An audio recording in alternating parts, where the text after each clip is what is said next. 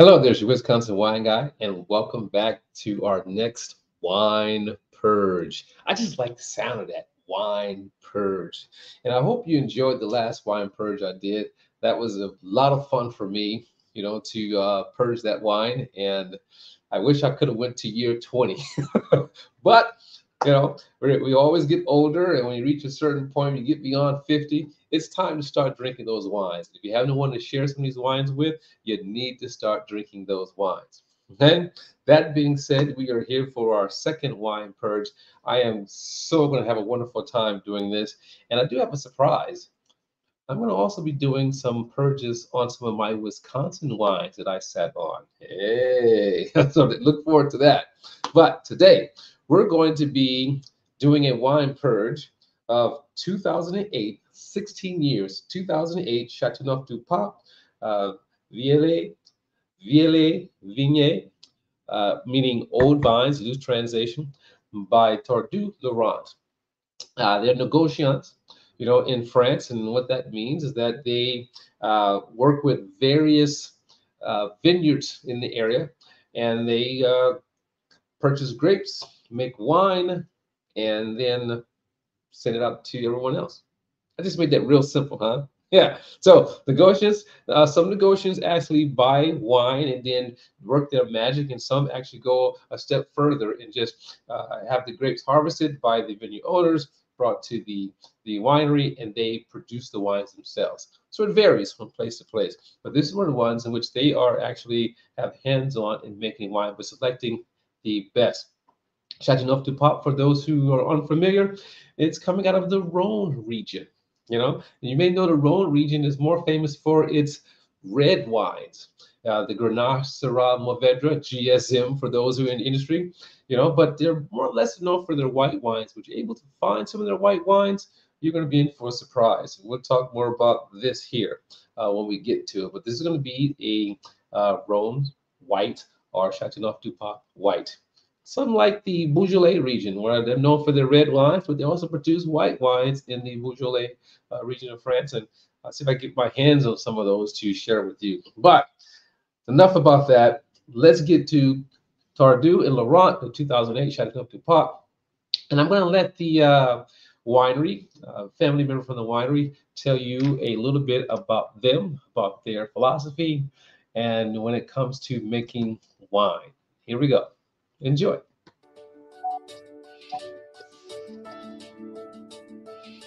Hello, my name is Bastien Tardieu. I'm the son of Michel Dadeux, the owner of La Maison Tardieu-Laurent. La Maison Tardieu-Laurent is a new estate. My father built it in 1994. It was the first vintage. I'm involved for 3 years now as a winemaker. For 2008, the Tardieu-Laurent estate is owned by 100% by the family. The associate of my father, Dominique Laurent, left the business in 2008. So we are very proud to say that it's a family business. So my sister working there, my mother working there, obviously my father also, and I. It's really family business. We are negociant. Negociant is typically French concept. It's born exactly in Burgundy. So what does it mean? We are buying the wine to the producer, and we are selecting the best wine from the producer. So we are working with 100 different producers through the Rhone Valley, north and south. There is no contract with the producer. Everything is based on the trust. Once we have selected the wine, they rack the wine in our barrel. And we age the wine after this between 20 and 24 months in barrel. So it's pretty cool because we're working with every cru in Rhone Valley, like Côte-Rôtie, Hermitage for the north, Chateauneuf and Gigondas for the south. So it's very interesting because we have very good view in the Rhone Valley, and we can easily talk about the new vintage. We like a lot to have a good relationship with the producer. It's really, really important to talk about the vintage, the winemaking is what we are looking for.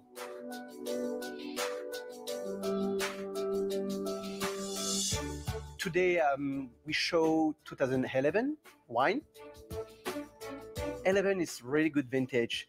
We are quite lucky in Rovinelli because we got 3 great vintage, 9, 10, and 11. 11 is a very fruity with a good well balance, good acidity, good freshness also. It is wine for the keeping, but also it's wine very affordable when it's young. We will enjoy it for the 10 years.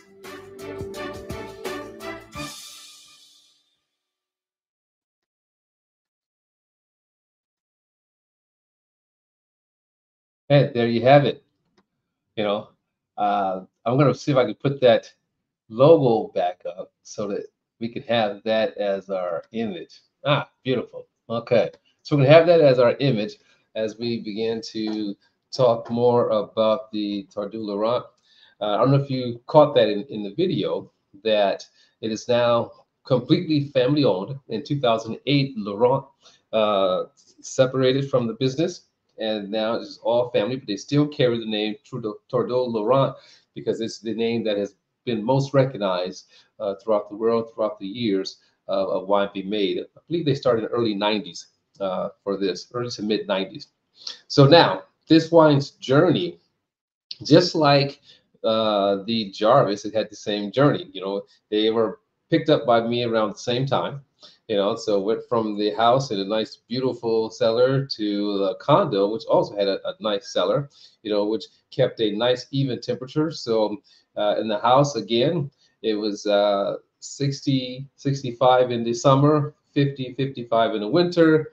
In the condo, it was like 55 in the winter, 65 in the summer, to whereas it is now today. I think I did 2 more moves. One, again, was kept in the closet in the coolest room, bedroom. So the whole bedroom was pretty much dedicated to wine, you know, and then to where it is today. So the wine has traveled. Okay, I like to give the journey so you know what's happening.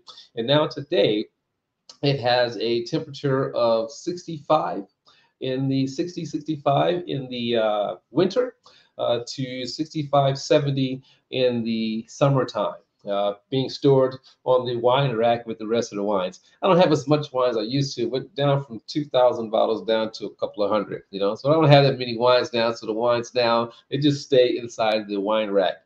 Now, interesting thing about that, when people may hear say, "Wow, 70 degrees," you know, that's quite warm.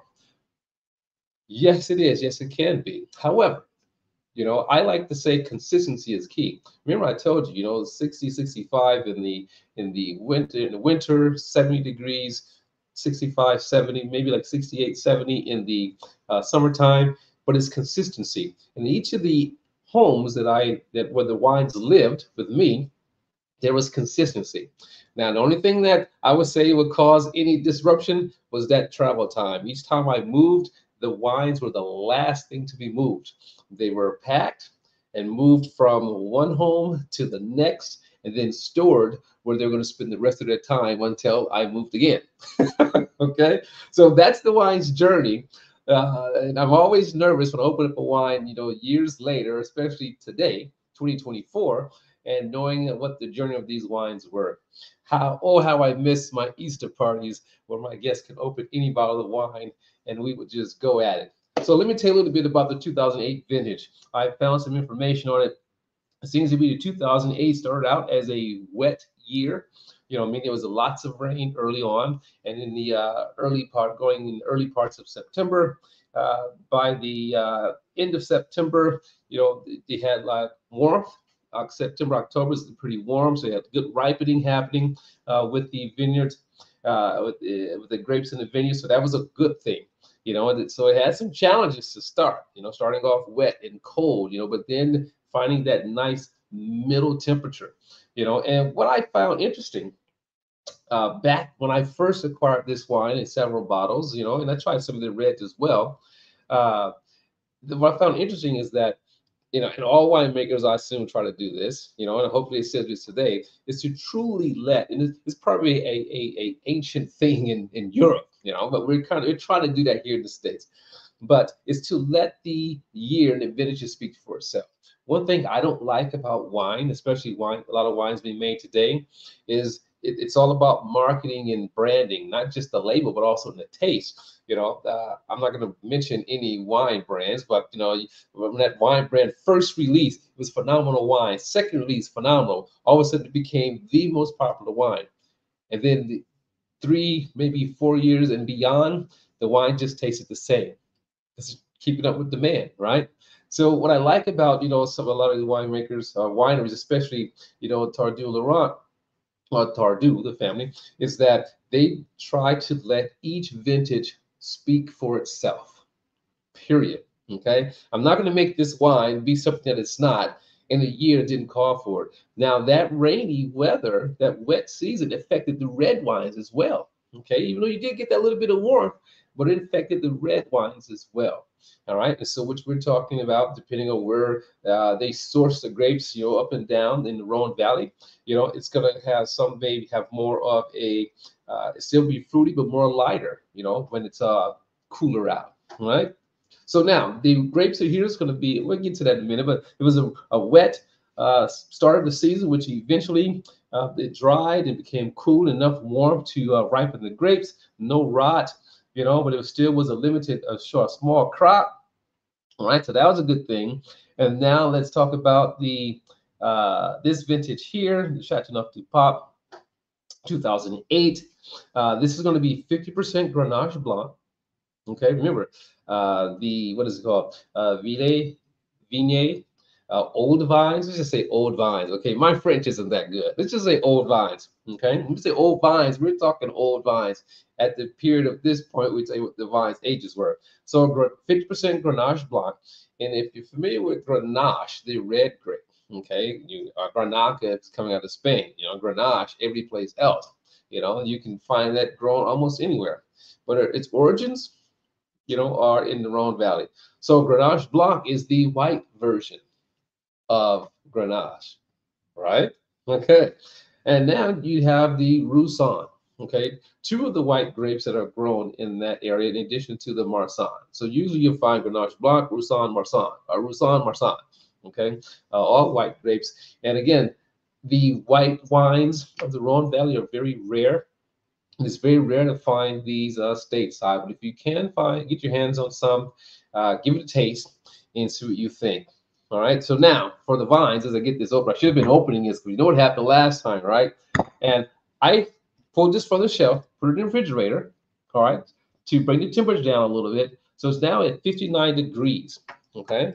So it went from about 68, 70. I brought it down to 59 degrees for this tasting. I didn't want to get it too cold because too cold would mean that I won't be able to taste what the wine actually tastes like. It may mask, okay? So step one, that part's so good. Look at that cork. Cork looks pretty good, right? So that step one part is pretty good. Remember last time we had grape schmutz everywhere. I should say cork schmutz everywhere. So here we go.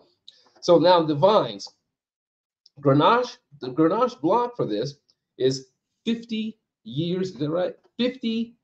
No, Grenache Blanc is 60 years old at the time of this bottling. 60 years old for the Grenache Blanc, and for the Roussanne, which makes up the other 50%, the grapes, the vines are 20 years old. All right. Ooh, here we go. Whoa, oh, baby. That looks wonderful. Get a good look at that. Let's open this up now so we can get the full view, right? That looks wonderful. Oh my God. And it smells good too.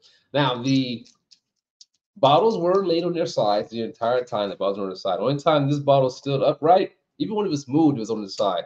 The only time this bottle stood upright was when it was being moved, or when it was being moved from the rack to the refrigerator today. Let's get our Hades Corker in. Again, a Hades Corker, get yourself one of these. Cheap, shameless plug. Has a nice little screening there for helping you filter and aerate, a little pin for aerating. So we're going to do that. But I also have my strainer here, which we had to go get that last week to strain some of the sediments that had that broken cork in there. But this looks pretty good. There's no broken cork. You know, it's rare that you'll find some sediment in white wines. You may find some crystals, tartaric acid in the bottom of the bottle, but this looks pretty good. Wow, 16 years old. And here we go. I'm going to do just like last time. I'm going to decant some, and then I'm going to just pour others straight into the glass. So there's our decant. Look at that color. Oh my gosh. Isn't that beautiful? Wow. And here's our non-decanted version right here. I can tell you this. It's slightly darker. You know, it has some age to it, but it still has some very nice golden hues from them. But it's slightly darker now. It has some age to it. We're talking 16 years, but it's still beautiful, absolutely beautiful. You know, and just from here, I cannot smell any faults. And here's a little tip for you. You know, when you are trying to discover some faults in wines, you know, always pour into the glass, pour some wine out. You may smell something, a little bit of corkiness in the bottle, you know, and opening up the bottle and letting it let some of the air. Again, this has been sitting in here for 16 years. So we're going to let this air out a little bit, right? 16 years. You know, we're talking about a growth of things happening or transitions happening with the wine over a period of 16 years. So it's been stuck in here all this time. So let's let it breathe. Alcohol on this one. Oh, see if I can find alcohol in this. Oh boy. Oh, 14% alcohol, and which is typical of the white wines, you know, from that area, from the Rhone. They're going to be higher in alcohol. You know, they'll be talking about ripe fruit, especially between these two grapes, the Grenache Blanc and the Roussanne. Let's give it a smell. Now, I would say at the time when I got this, it was at 65, I want to say. 65 retail it was at that time. You know, I have to find a retail price on it today. I forgot to look that up. Let's give it a nose. Oh my God. Oh my word. I get so excited that when I open up a wine and the nose is just wonderful. Oh my gosh. I can smell the fruit. Stone fruit, honey, peach, little apple, pear, sort of licorice. Oh my gosh. That's on this one here. Ooh, more stone fruit and honey coming out of the decanting cup here. Wow, here we go. Let's get a taste. Taste this first.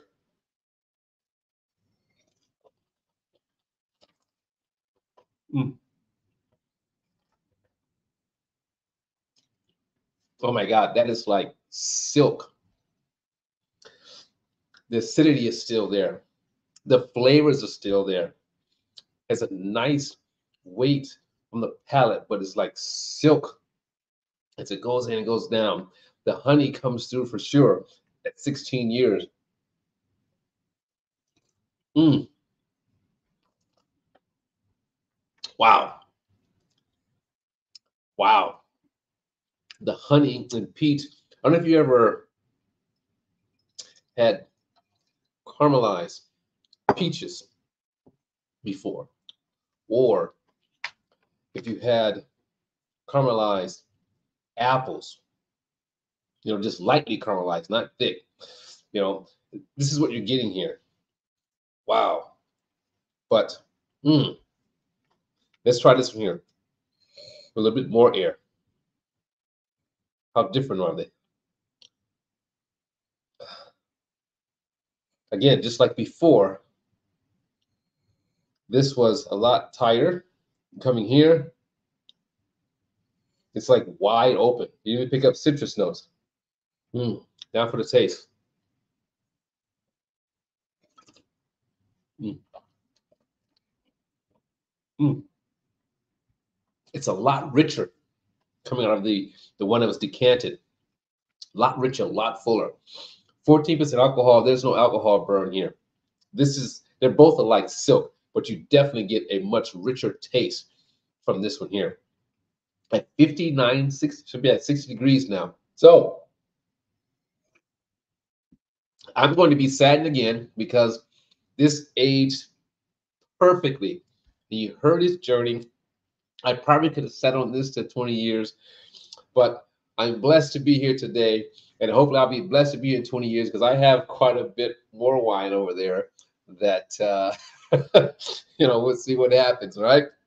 Tulsi, Wisconsin wine guy, saying to you, if you have some older wine that you've been sitting on all these years waiting for that special occasion, the special occasion is now, especially if it's 10 years old. All my Purge wines are 10 plus years old. That's what we're doing here. 10 plus years old for the Purge wines. And it's your Wisconsin wine guy saying again to you, let your palate be the guide when purging your wine. Don't sit on it too long. I'm going to see you in the next Purge. Ooh. Ciao.